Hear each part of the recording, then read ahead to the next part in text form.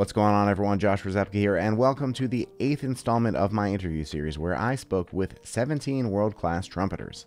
In each of these videos, I present one question, and then you hear that question answered in sequence by all 17 trumpeters. As a reminder, here's who you'll be hearing from in order of appearance of today's video. Ingrid Jensen, Roger Ingram, Michael Sachs, Randy Brecker, Selina Ott, Pacho Flores, Coletti, Kenny Rampton, Bijon Watson, Tine Helseth, Tage Larsen, Sibaja, Bria Skonberg, Arturo Sandoval, Lessie Vonner, Karin Bliznik, and Lynch. So far in this series, you've heard a lot of terrific advice about preparation and practice, and many stories of inspiration. However, the musicians that we become are just as much a reflection of what we don't practice versus what we do practice. With that in mind, I decided to ask everyone the following question. What do you think is the most neglected aspect of practice or preparation? Everyone's answers and insight will inspire, motivate, and challenge you in the best possible way. So I hope you're ready to sit back and relax, and let's hear what everyone had to say. Probably the body. I would go more than, well, when I think of my students, a lot of times, they'll come in the room and we're like, we want to get playing right away. I'm like, yeah, but your shoulders are all tight. What's the point of that? We can't, everything we're about to work on right now is going to be more work because your shoulders are all like scrunched up. So doing like 15 minutes of some kind of stretch within a lesson, I think is sometimes more valuable than actually hitting the horn, because it's spiraling backwards if you don't meet your instrument with an aligned and invigorated body. And because the mind is part of it. The mind and the body there's not like, oh, here's my head and here's my body. They should be doing this flow of synchronized actions. And that could go back to that last question. What are my distractions? That those two to me are hand in hand. You've got to clear yourself in a way that you can really make the most out of the moment. Getting the body going before you even bring the mouthpiece into play. I mean, you got to think about this. We're not supposed to be doing this. This is not, our lips weren't designed to have this round circular piece of brass pressed up against it for hours and hours at a time. You have to prepare your body. Now, the term warm up actually comes from the world of athletics. It means literally raising the temperature of your muscles. And depending on what you're going to do, you have to focus on a different group of muscles. Like a baseball player has a different warm up than a football player. And a tennis player has a different warm up than a golfer, because they're concentrating and focusing on a different group of muscles. So obviously for us, we want to focus on the muscles in our face here and our lips, and the intercostal muscles here in between your ribs and the lower abdominals, and you want to stretch. You want to get your body going a little bit like that, even though it may seem, well, that's really kind of simple and basic. Yeah, well, sometimes simple and basic are things that you need to do. And I always stretch, and I get some blood flowing in there. Do some flapping. And a lot of trumpet players don't look at this. They say this is like, well, to frame your question, that's pretty neglected. A lot of people are just in too much of a hurry to get started. How about let's say one of those nights that I had a really hard gig before and I'm a little puffy in the morning, I'm not going to throw the horn up there right away cold without getting some blood in there. And all the time that you're doing the stretching and you're going, you're breathing, you start thinking about what you're doing. It's almost like meditation to go. But to answer your question, I think people should spend a little bit time with their body before they start bringing the mouthpiece and their horn into it, and realize that we didn't come out of the womb with little trumpets. I mean, we're not supposed to be doing this. I mean, we're doing it because we're spiritual beings and we love the sound of the trumpet. And we want to create music, but why don't you give yourself a chance to feel halfway decent before you put the mouthpiece up there, you know? A couple things come to mind immediately. Number one is just rudimentary fundamentals, elementary fundamentals. I see so many people practicing.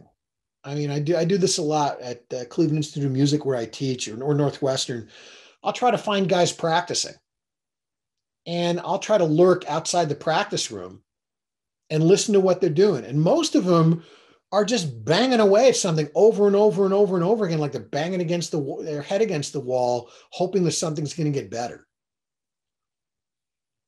I think that, you know, working on fundamentals and then finding musical application for those fundamentals is essential. I mean, just some of the most basic things, just starting a note, just whether it's a poo attack or a two attack, just having the air, just everything just converges. Everything is there with immediacy and ease. It just feels like the trumpet is just a natural extension of your voice. And then everything just feels like you're in a flow and everything's happening just ease and immediacy, like you're just as if you were singing. You just happen to be having this metal thing in your mouth that's an extension of it. And, you know, I hear a lot of people that neglect fundamentals, like they'll do things. Most books go from low to high only. Very few books start high and come down, or start middle and go up and come down and come back up. So, and you could hear that in different players and the way different people work. I look at books, an Arbin book, Schlossberg, Stamp, you know, Biolin, Clark, any of these books, I look at that as a starting point, as a philosophical base, as a grounding point, but it's not an absolute. To me, they're living, breathing, evolutionary things that are constantly expanding and evolving, that it's up to me to find more within it and find more variables within it, different ways to apply it and different ways to take it. And I feel like a lot of people look at it very static and just kind of play that. I feel like you've got to get more creative with your practice. I feel like that's some of the most neglected things, is people just kind of do absolute, especially as students. They just kind of do what the teacher told them to do. And to me, that's the bare minimum. That's the starting point. It's like, okay, do that, but then also how can you figure out other things to apply to it, and other ways to apply it, and other ways to dive deeper and go, you know, really drill down a lot further. So I would say that's really the most neglected, you know, thing, is probably fun, really just really thorough fundamentals, and then also details. I feel like it's very easy for people not to just look at the piece of music and just like follow what's on the piece of music, especially with people like a Mahler, or, you know, somebody who was very astute, or Strauss. I mean, these guys knew their orchestration and instrumentation. They knew what they were doing, and it's very clear what their intention is. So, you know, understanding that intention, or Stravinsky, and understanding that intention and bringing those details to the forefront, I feel like that a lot of times, I mean, people do stuff that's very mercurial and kind of in the moment, and it doesn't have any basis reflecting what's in front of them. So I feel like there needs to be that basic understanding of what is the composer's intention. And then once you know what the composer's intention is, then being able to bring that to light with the details, you know, in there. So I would say, you know, acute, thorough, and proper fundamentals and details. And probably there's a lot of, in the Venn diagram, there's a lot of overlap on those. Another thing that I feel like has changed a little bit in the business, at least my part of the business, people don't listen as well as they used to. Their ensemble skills are not as acute. The older guys, I mean, granted, when I first got in this orchestra, still over half the orchestra were guys that George Zell had hired. And his whole acumen to blend, balance, ensemble, you know, correct reflection of the composer's wishes, you know, correct style. And, you know, a lot of these guys that, you know, they're just this innate sense of style and listening across the band and like picking up a little thing somebody did, either color or articulation or a note length, or, you know, the way they spun a phrase and the way that kind of fed around the band. I feel like people now, person for person, are much better players individually, much better. But that sense of style and understanding of style and the ability to listen and hear and kind of fit with that ensemble skill orientation, it's there. I mean, don't get me wrong, there are a lot of players who are fantastic, who really have that and have that innate sense of that. But I don't feel like that's asked as much, and I don't feel like it's not cultivated as much in general. So I would say that's something that, for me, feels like it could use a little bolstering. Really learning to use your ears, listening and close listening. And I remember having some students that were trying to go in one direction or another, but they weren't listening to the nuances, like things like when to use vibrato, when not to use. Just the thought of vibrato didn't seem to enter, inflections didn't seem to enter into their wheelhouse. So really listening intently, seriously listening over and over, listen and just let it embed itself in your body. That's, I think, the main thing. I would think deep listening to the nuances. And this is maybe controversial, but I was pretty good friends with Lee Morgan since I mentioned earlier, my trumpet teacher, Tony Marcion, was also his teacher. And Lee said something once that struck me. He said, you know, it's either hip or it ain't.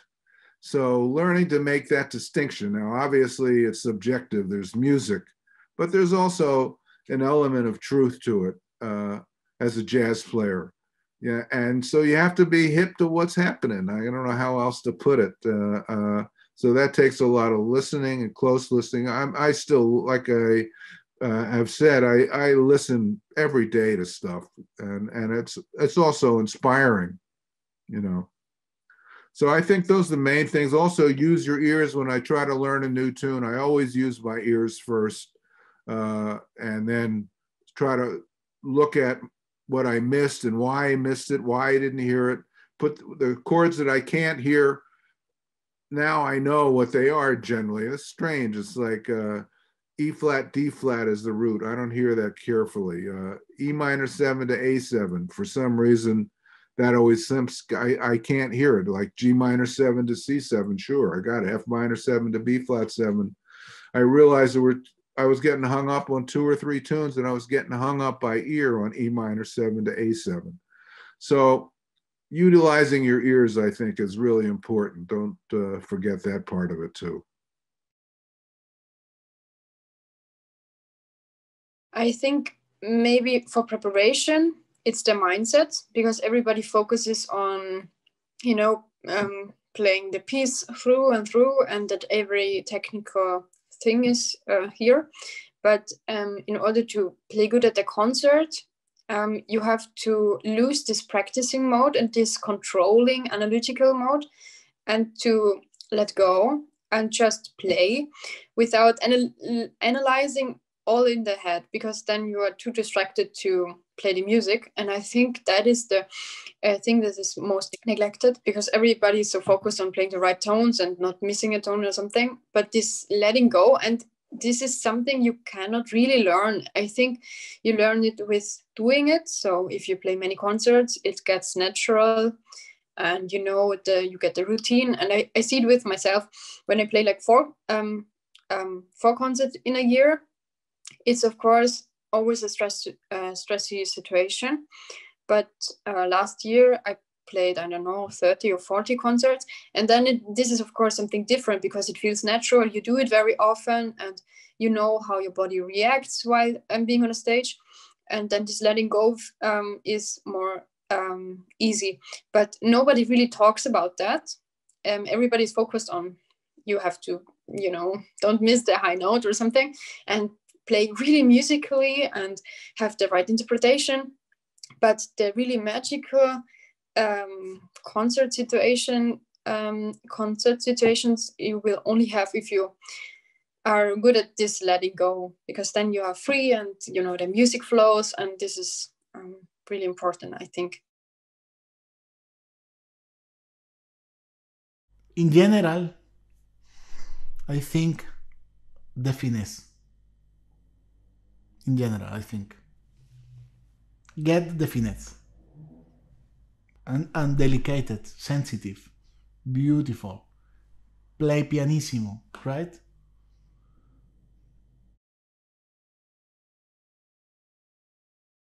I'll give two answers. I think for trumpet technique, purely technique, it's easily flexibility. Anybody that can do a lip trill can ignore everything I'm about to say. But if you can't, it's literally like so life-changing. Not because you're going to do that. Maybe you will, but because you've learned at that point. It's just a way of demonstrating that you're able to use your air to do all the work. It gives you range. It gives you endurance. It gives you a better sound. It gives you confidence. It's like previously you realized suddenly that the trumpet you were playing was the equivalent of those pianos that you see at a museum where you got to like jump to and it's fun. You won't miss a note, but you can't play them more than an octave, unless you're going to take like an Olympian leap. But once you've reached, it's a continuum. Once you've reached the point where you can lip trill, you've demonstrated mastery of air. So that's the big one. And then for, I'll put another technical one in there, is I think articulation, because, and even though I don't like that word because it implies a doing of something when really it's the undoing of something that makes the sound, and that's a big part of it.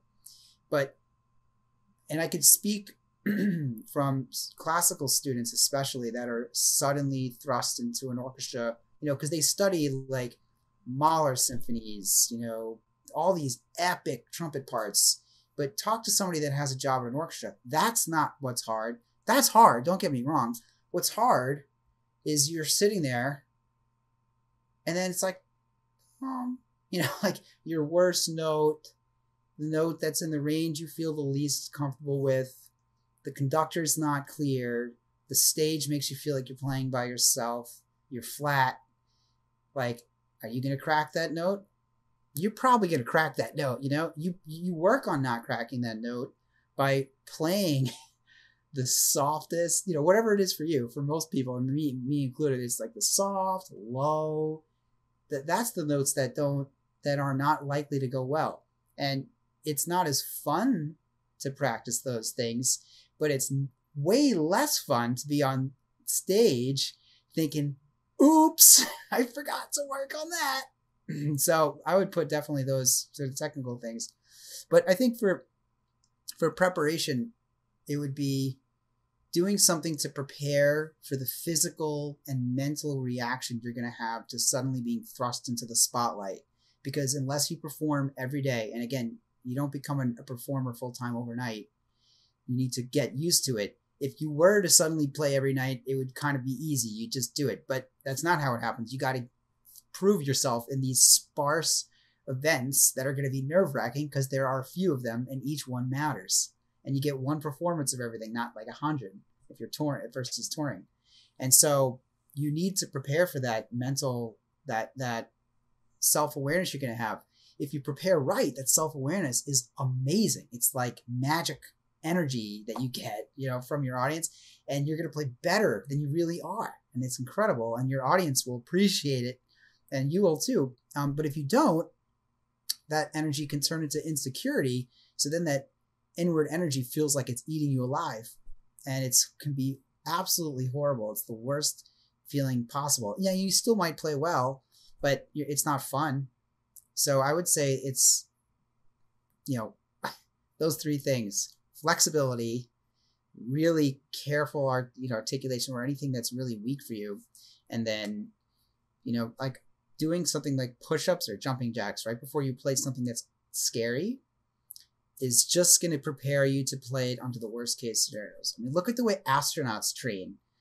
There is no room for oops. They just don't, that's not built into the plan. And it still happens, but they're doing something that's much more technically and, demanding and cognitively. And think about this as one more thing I'll say, because, and I hope this doesn't, offend any of the school of thought of thinking of playing, but like there are schools of thoughts that are like, don't want to address physical or technical things, and they'd rather simplify it just thinking about air and singing. And again, I benefited from that approach, but I was lucky had set up well. But if you think about an astronaut, they're certainly not planning a space, like a ship to go to space, thinking like, listen, let's not think about all this crap. Just get that thing set up. Let's just get it out there. Just look where you're going and shoot that thing into the air. Like, no. Even the astronauts, they're not even really doing anything on the board of the ship nowadays, like that SpaceX recent one. I mean, they're just sat there. It was completely automated. That was one of the records they broke, a fully automated launch. But they still study the physics of the aerodynamics. They know every component of that spaceship, everything about it. And then when it comes time for launch, they take all that knowledge and they call it a one-pager. They need to put it all so that it's like, you got 5 bullet points. Airline pilots are similar. They don't ignore the aerodynamics just because it's not their problem. And I think that that's another aspect of preparation that is worth, considering as a trumpet player. You really want to dig deep into the art. Why purposely ignore a subject completely? I've never taken an anatomy class specifically, but I can't imagine.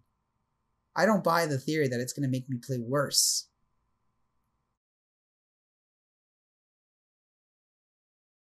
Well, I've met a lot of younger players who have approached me for lessons, and they immediately want to get into playing jazz and improvising and learning how to be able to play like Wynton or Lee Morgan or Freddie Hubbard, but they're not fundamentally sound. So I honestly feel like the most neglected things for younger people, especially coming up, to practice are fundamentals. And the most basic of fundamentals is sound. That's one thing that I, have issue with when I see a lot of these young players coming up. When I go and I work with some of them, who are students at Manhattan School of Music or Juilliard or the New School or in my travels, wherever I go, the biggest thing I hear lacking in younger players is quality of tone. And it seems to be neglected by a lot of people for some reason. To me, that's the most important thing. That's what everything else comes from. If I'm playing and I don't have the tone in my head that I'm hearing in my mind coming out the end of my horn, I'm at a loss for ideas of what to play when I'm improvising. I got to hear the sound that's inside of me coming out the horn. If I don't, then I struggle. And that's something that I feel is pretty neglected in like these days and times for some reason. Quality of our sound. I think too many times we get wrapped up in technical proficiency, especially for younger players. It's like, oh, I want to play these scales as fast as possible. And in jazz, when you're crossing genres, everyone wants to learn the licks. Let's learn the licks. That's great. Of course. I mean, I'm still working on that. I call myself a self-professed lead player with a dream. I want to be able to play like, some of my colleagues like Clay Jenkins and go down the list, right? Mike Rodriguez and Gilbert Castellanos and, Sean Jones and Nicholas Pay, Roy Hart, that just are burning, right? Scott Wenholt in New York, just a lot of these guys that are just, it's effortless to them, right? But I have to work at that. So, but to me, there's no point in even trying to figure those licks out if you don't have a good tone, if you can't play in tune, you don't understand how to play with great intonation. I think it's very important that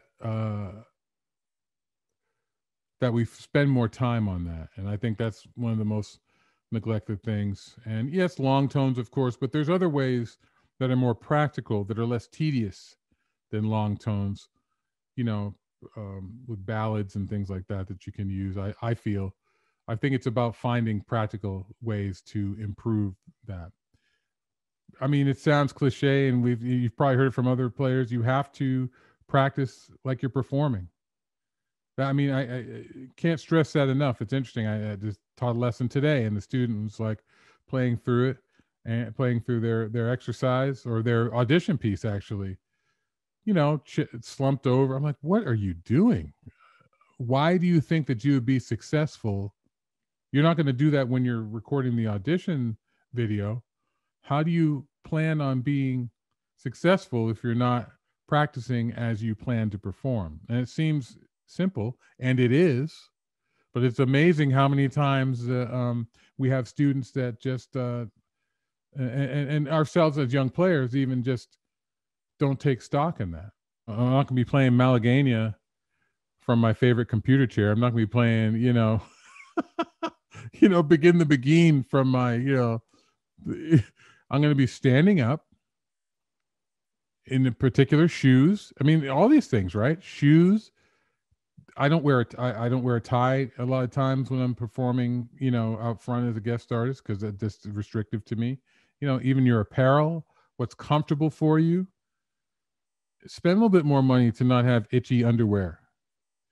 I mean, it's simple as that. No one wants to see you grabbing, But I mean, in terms of preparation, if we're thinking about those things, those little details, it's all part of the presentation.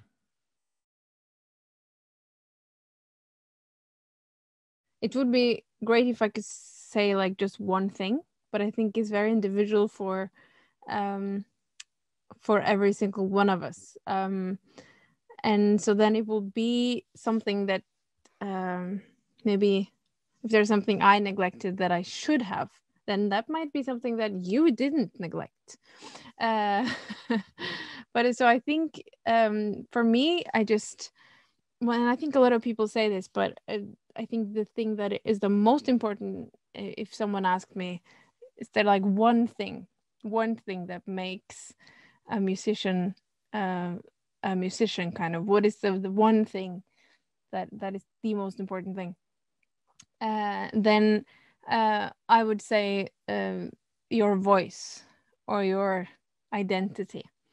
And then of course, under that one thing, you need to have like all these things. Like you need to have your toolbox with all you need to do this. You need to be structured with your practice. You need to have talent for so many different things, or maybe you just need to be a really, really hard worker. Well, you need that anyway, but we have different approaches as musicians to our craft, but at the end of the day, you are nothing if you don't have a voice. And I don't think that people neglect it, because I think everyone kind of thinks it, but then actually to focus on it and actually realizing how you can do that without it not just being something you say or something you've heard people say, oh, it's all about the music, but then when you play, there's really basically no phrasing going on. But so it's like, what do you say and what do you do? So really it's a lot of hard work, actually, and it's not necessarily something that you just magically have. Some has it, but it needs to be nurtured. I mean, it's like my teacher did with me.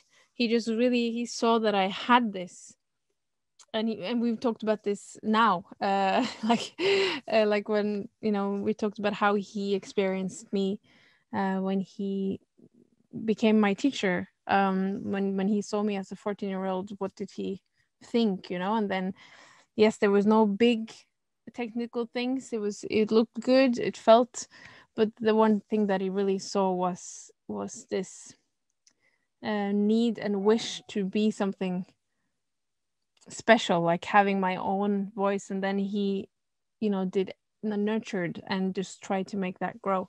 And I think saying that you do it and actually doing it are two different things. So I would say maybe it's easy to neglect to actually do it in a proper way. Probably fundamentals, your Schlossberg, your Arben. That's probably, the most neglected, at least for me, in my experience. Yeah. Fundamentals and ear training and piano playing. I'm not any good at it. I'm actually sad, very sad. I think actually knowing how our breathing works is something that is not studied enough. And I say this as somebody who is just studying it more intently right now. I recently had a baby, and as you can imagine, my body went through a lot of different changes as it was both growing and then now rehabilitating after that experience. And so I've been focusing a lot more on what are the very, very, incremental strength building sorts of things I can do in my core. How do I link that with breathing? I mean, something even as simple as knowing, breathing through your nose goes directly to your diaphragm. Like that's one way, just to know that about how this body works is, I think it could be very helpful if developed. And also now I do an exercise routine in the morning that's stretching, but also really focuses on strengthening core muscles in a way that is relevant to brass playing, as well as breathing strategies. We have to cover the different aspects of trumpet playing. You have to do some tonguing, you have to do some long tones. You have to do some articulation of all kinds. You have to do some legato, you have to do some flexibility.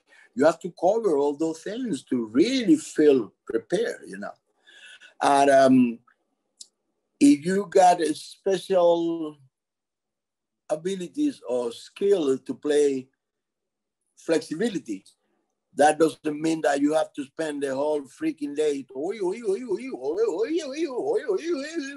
and then you get neglected in other things. You start, that's no good. It's better to cover all the aspects that we need to cover. Music is an extension of yourself. So of course you got to practice it and run it over again and again to either get the notes, how to execute it proficiently or technically, but also I'm trying to think of a good way to explain it, because for me it's a moment where it clicks and I feel it in my being, my body, and that it's just I know it to an extent to where I always say making it musical to my kids, but being comfortable enough with it that you don't even have to think about oh, here's this, high note coming, or I got to make this octave jump. That it's just, you're not, you're just, everything's focused on how beautiful and whatever the case may be to play it. Because that's one of the most important things I think about when playing is how can I portray this in a way that the audience who hasn't been in 15 plus years of music education will absorb and understand it. So not understand it, but feel it, So that's all my favorite musicians is are anybody's favorite musicians do this thing very well. So I think it's something worth considering.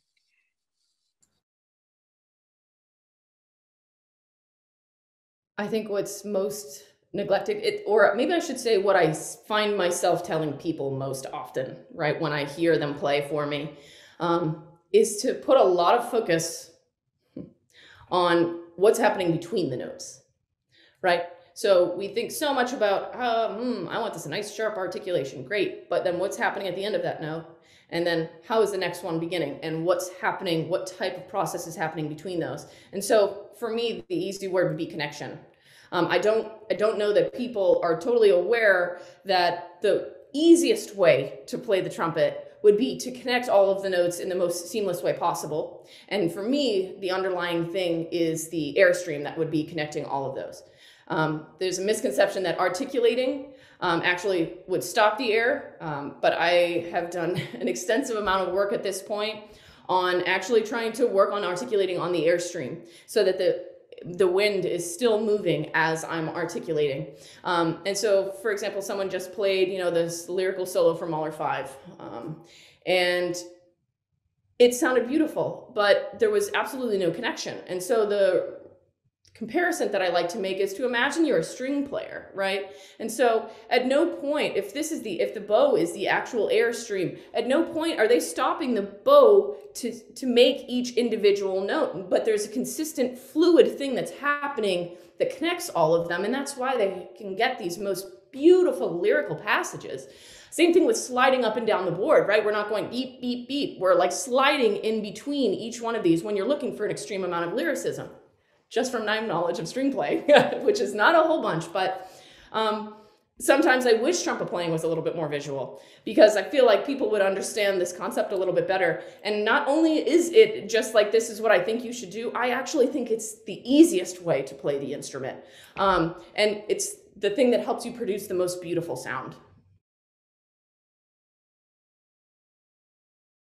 I think knowing exactly what you want to prepare is neglected part of it.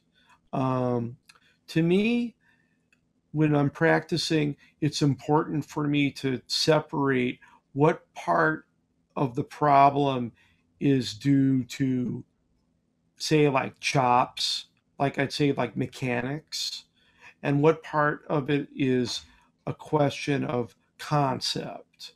So in other words, we can blow something because our chops aren't responding. We can also blow something because maybe we're not really hearing it correctly, right? So, to really listen to yourself when you're practicing rather than just thinking that repetition will solve something. It's like, if you keep on repeating things and they're wrong, then, then you're just going to reinforce the anxiety part of it. Wow, there is so much to think about after hearing all of their responses. I'm really interested to know which response you resonated with the most. Let me know in the comments below. And while you're at it, why don't you hit that like and subscribe? It really helps this channel out a lot. Now, I personally loved these 3 ideas that kept popping up. Now, the first one, that was being in tune with your body and really understanding how the body can affect your practice and performance. The second was making sure that you are practicing for the performance, not just for note accuracy, and really deeply thinking about the music and how it personally relates to you. And number 3 was that our sound and musical voice are paramount to everything else.